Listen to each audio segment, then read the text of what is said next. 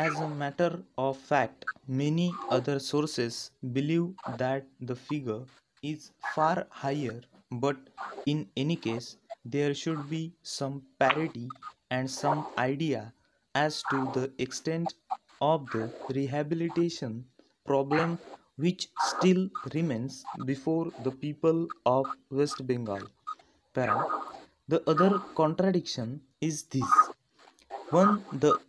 On the one hand, Srimati Renuka Ray says that in the near future they will be making a successful completion of the work of economic rehabilitation of refugees in that state.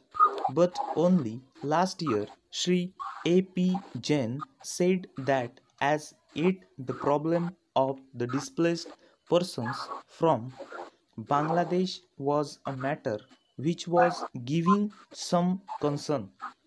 I really do not understand why, in spite of Sri A.P. Jain recognizing that the problem is still quite serious, Srimati Renuka Ray should have made such a statement.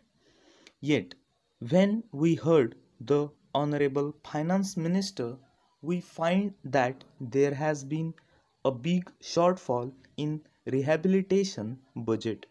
Para, I think that if the fact finding committee's report had been published, the assessment that we have rehabilitated about 50% of the people of Bangladesh who came over as displaced persons would have become quite clear in regard to its incorrectness.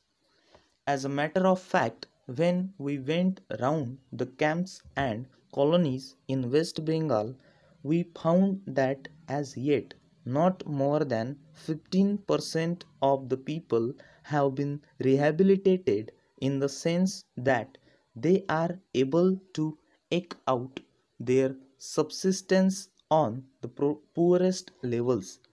It is not more than 15%, and I think the figures of the fact finding committee are still lower.